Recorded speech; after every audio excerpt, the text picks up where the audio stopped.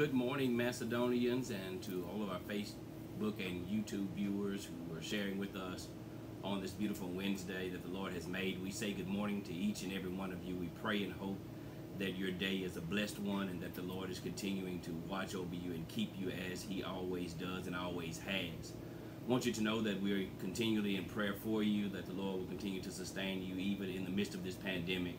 For the God we serve truly is faithful, and He's able, and He's worthy to be praised. So we want you to know that our prayers are going up for each of you, even in this hour. I want to give my birthday wishes to Miss Paulette Spann, who celebrated a birthday on August the 10th. Also Mark Bailey, who celebrated a birthday on August the 10th. And if I'm not mistaken, Nikki and Mark actually celebrated an anniversary on last month, and so we say congratulations to you all as well. And I was made aware that on April the 6th, Miss Rosalind Kroon celebrated a birthday. So to all of those who have celebrated birthdays or are celebrating birthdays, we want to say happy birthday to each and every one of you. May the Lord continue to bless you real good, and may you see many more years of your birth is always our prayer. For truly every opportunity we have to see another year of our birth is truly a blessing. So we say belated happy birthday to many of you, and may the Lord continue to bless you to see many more. Today we're going to Galatians, which is a new book for us. And as we go into Galatians, I want to kind of give you a little backdrop on Galatia. As you begin to study it, there are two regions that is spoken of in Galatia, the area or the province of Galatia. There's a north and a south Galatia. Paul had to address many believers there in Galatia who were turning to false teachers. So we're going to be dealing with false teachings somewhat in the book of Galatians. But Paul is just coming to reaffirm the gospel, to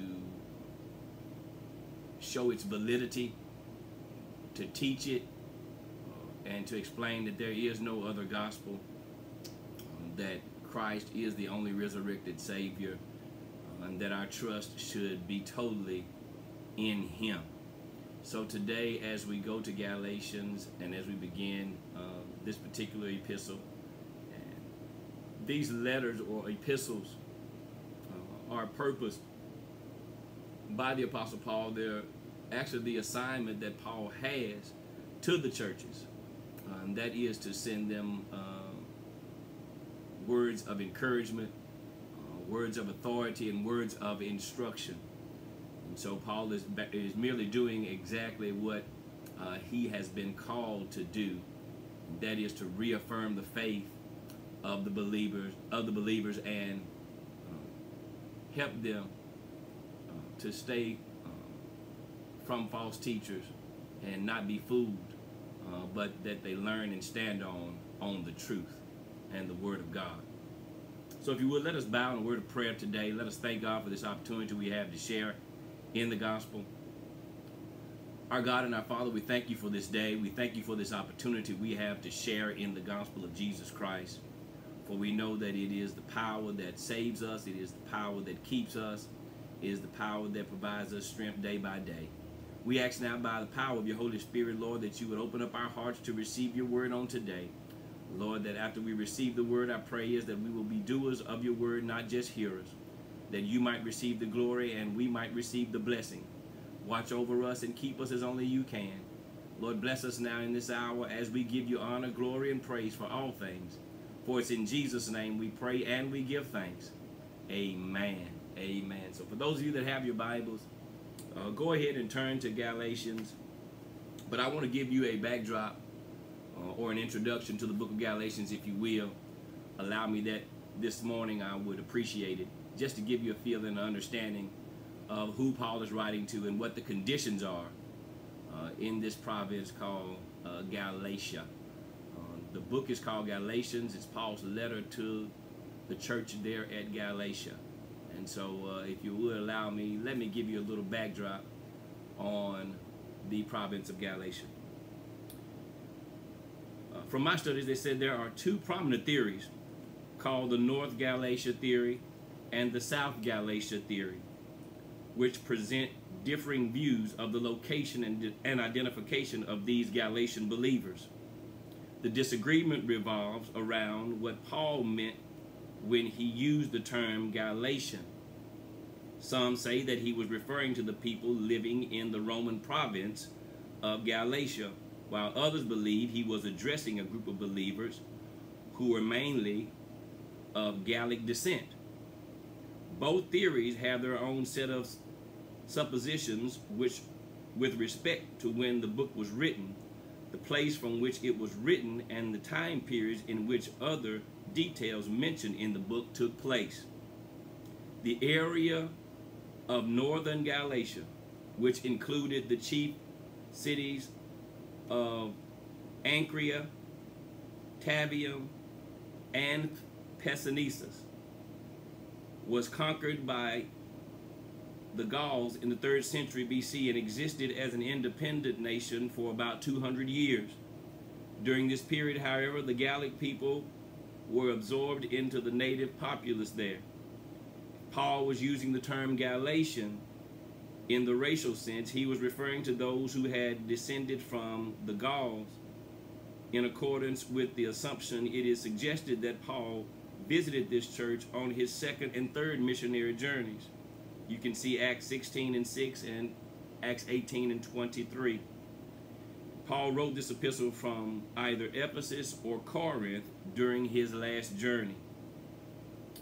Those who hold the South Galatia theory suggest that Paul used the term Galatian to refer to those who lived in the Roman province of Galatia, which is established in 25 BC. And in this year,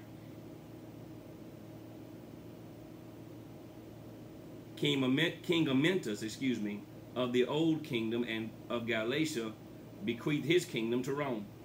This province covered the southern part of Central Asia Minor and encompassed the cities in Iconium, Lystra, Antioch, Pisidia, and Derbe. If this theory is true, it is probable that Paul visited these believers once on his first missionary journey, found in Acts 13:14. And then during again his later travels. A reasonable date for the writing of the book then would be about 56 AD or 55 AD, or sometime between his first and second missionary journeys. According to this theory, the cities of Corinth and Antioch in Syria are the most likely places for which Paul would have written the book. Just a little bit more information. It is generally accepted that Paul visited these believers twice before he wrote the epistle. During his absence, teachers came from Palestine, called Judaizers, and insisted that these Gentile believers could not be true Christians until they be submitted to the Jewish ordinance of circumcision. Furthermore, they maintained that the Galatians must adhere to the law of Moses. Sound familiar? Much like the Corinthians. These naive Galatian Christians accepted that the Galatians must adhere to the law of Moses. These naive Galatians accepted their teachings just as enthusiastic as they had Paul's. The purpose of the book of Galatians is to combat the vicious heresies in which the work of Christ is considered insufficient for salvation. So we're getting back to what we found in the beginning of his letter to the Corinthian church. There's some Judaizers who are now in Galatia, who's yet bringing up the fact that Gentile believers must do two things. They must adhere to the law and be circumcised. So you're going to hear an argument of circumcision and the law again in this letter to the church at Galatia. So those are going to be the main things. False teachings, false prophets. That false teaching is primarily going to deal with, again, the law versus grace, and also circumcision of the flesh. Not circumcision of the flesh and circumcision of the heart. That's going to be the debate in the text. So if you would, if you have your Bibles, let us go to chapter 1 and begin with verse 1. Let's read verses 1 through 5. Verses 1 through 5 basically is just going to be a general greeting, but let us take the opportunity to look at verses 1 through 5 while I turn this air down.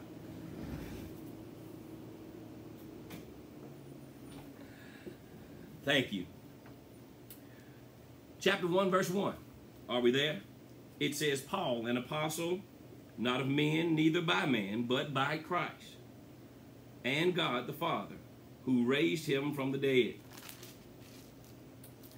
and all the brethren which are with me unto the churches of Galatia. Grace be to you, and peace from God our Father, and from the Lord Jesus Christ, who gave himself for our sins, that he might deliver us from this present evil world, according to the will of God our Father, to whom be glory forever and ever. Amen. So in Paul's introduction, he authenticates his apostleship again, in that he's a called apostle, not by man, but by God. He says, this is the same God who raised his son from the dead. He says this letter is written again to the church there at Galatia. But he also gives his general greeting and introduction in his letters, for he offers grace and peace unto the brethren there in Galatia, the peace that is from God and Jesus Christ our Lord. This same Christ, Paul says, who gave himself for our sins. So he makes that establishment in the beginning, in that the grace of God was that Jesus Christ gave his life for our sins, that we might be delivered from this evil world. The only way we can be delivered from this evil world, or could have been delivered from this evil world, is that Christ had to die and be raised from the dead. All those who believe in this resurrection, or this resurrected Christ, shall receive grace from God the Father, which is his true will for our lives, that we receive salvation, that we receive the grace that has been afforded to us by the love of Christ through the death, burial, and resurrection of our Lord and Savior Jesus Christ. He says in verse 5, he deserves all the glory, not only now, but forever. God always deserves the glory and deserves the praise. In all things, even in this pandemic, my brothers and my sisters, God deserves all the glory and he deserves all of the praise. I know that some situations have been bleak. There are some things that we may not understand, but in the midst of COVID-19, our God is still worthy to be praised, and he deserves all the praise, and he deserves all of the glory, because despite of this pandemic, he's yet still taking care of us, and we should be appreciative and thankful for that, and therefore we should give him his just due in glory and in praise. Verse 6 through 10, he says, I marvel that ye are not so soon removed from him that called unto you the grace of Christ unto another gospel, which is not another. There be some that trouble you and would pervert you in the gospel of Christ. Though we, or an angel from heaven, preach by any other gospel unto you than that which we have preached unto you, let him be accursed. As we said before, so say I now again, if any man preach any other gospel unto you than that ye have already received, let him be accursed. For do I now persuade men or God? Or do I seek to please men?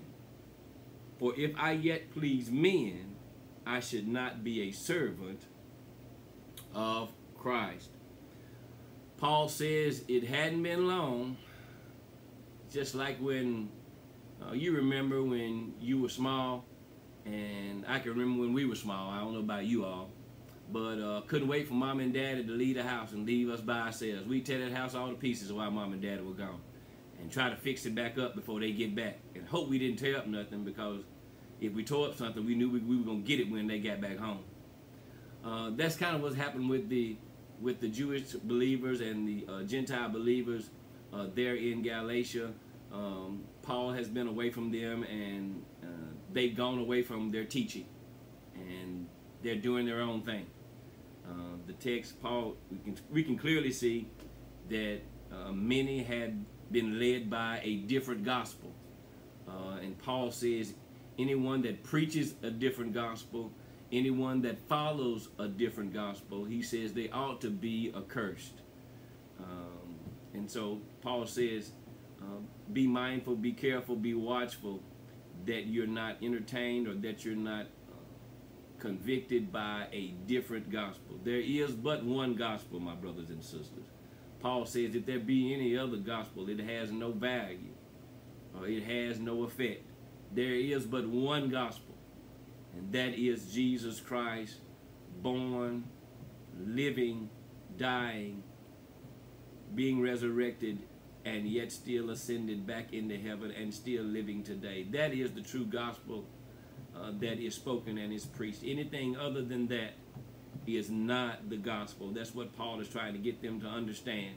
Anything else that anyone's telling you is not the gospel. The gospel is about the life, the death, the burial, the resurrection, and ascension of our Lord and Savior Jesus Christ. And we do believe that he was born. We do believe that he lived according to the scriptures. We believe that he died. We believe that God the Father raised him from the dead according to the scriptures. And we believe that he ascended back into heaven and is sitting at the right hand of God right now according to the scriptures. They had gotten away from what they had been taught. And I want to commission each of you today, don't veer away from that which you have been taught. The gospel will stand the test of time. Believe it for what it is. God so loved the world that he gave his only begotten Son, that whoever believes in him should not perish but have everlasting life through Jesus Christ our Lord. It was the saving power of Jesus Christ that affords us the salvation and the opportunity to be called the children of God. Paul says this in verse 10. He says, I don't do this to persuade men. He says, I do this that I might please God. And so this gospel is not about pleasing men. This gospel is about pleasing God. It's not about persuading men. It's about pleasing God. And if we please God, then we are servants of God. But Paul says, if you're not pleasing of God, then you should not be called a servant of God. Verse 11. Paul says about his call and about his ministry. Verse 11, he says, but I certify you, brethren, that the gospel which was preached of me is not of man, or is not after man. For I neither received of it by man, neither was I taught of it, but by the revelation of Jesus Christ. For ye have heard of my conversation in time past in the Jews' religion, how that beyond measure I persecuted the church of God, and wasted, and profited in the Jews' religion, above many my equals in mine own nation, being more exceedingly zealous of the traditions of my fathers. But when it pleased God, who separated me from my mother's womb and called me by his grace to reveal his Son in me, that I might preach him among the heathen, immediately I conferred not with flesh and blood. Neither went I up to Jerusalem to them which were apostles before me, but I went to Arabia, and returned again unto Damascus. Then after 3 years I went up to Jerusalem to see Peter, and abode with him 15 days. But other of the apostles saw I none, save James the Lord's brother. Now the things which I write to you, behold, before God I lie not. Afterwards I came into the regions of Syria and Cilicia, and was unknown by face unto the churches of Judea which were in Christ. But they had heard only that he which persecuted us in times past now preacheth the faith which once he destroyed. And they glorified God in me. To verify and certify his call into ministry, he goes back and gives a little bit of his history. Listen, your life story will always be told. For those of us who've been converted from an old way of living to a new way of living, we will forever tell our story of time past. We will always have the testimony that we once were blind, but now we're able to see. We'll be able to have the same testimony that we once were lost, but now we are found through Jesus Christ our Lord. Our history is what makes us who we are. I truly believe that God called Paul because he knew of Paul's strong convictions and Paul's faithfulness. He was so faithful to the Sanhedrins and the Romans that God knew that if he called him, he would be faithful unto him. So Paul authenticates again his apostleship by letting us know that this call was a call of God on his life. He says, but when he did accept the call, he did not run to the synagogue in Jerusalem, but he took time and he abode away from Jerusalem. In fact, he took a few days and he stayed in Damascus. And while in Damascus, you know the story is, if you go back to the book of Acts, while in Damascus, Paul is blind. In fact, he was blinded when he was knocked off his horse in the book of Acts. He stays there 3 days, but during the course of that third day, God sent the prophet to remove the scales from his eyes, and he was yet able to see again. And it was at that point that Paul understood and knew that he had an assignment that he had to fulfill. And he did just that. He preached the acceptable year of the Lord. And when the time was right, he had conversation after receiving his call. You know, many did not believe him because of his past.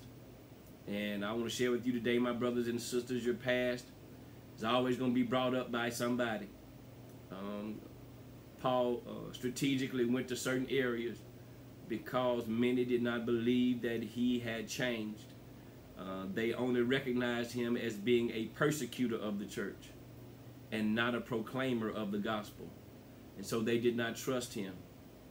Paul does end up having conversation with one of the apostles, because many of the apostles feared Paul because of his history.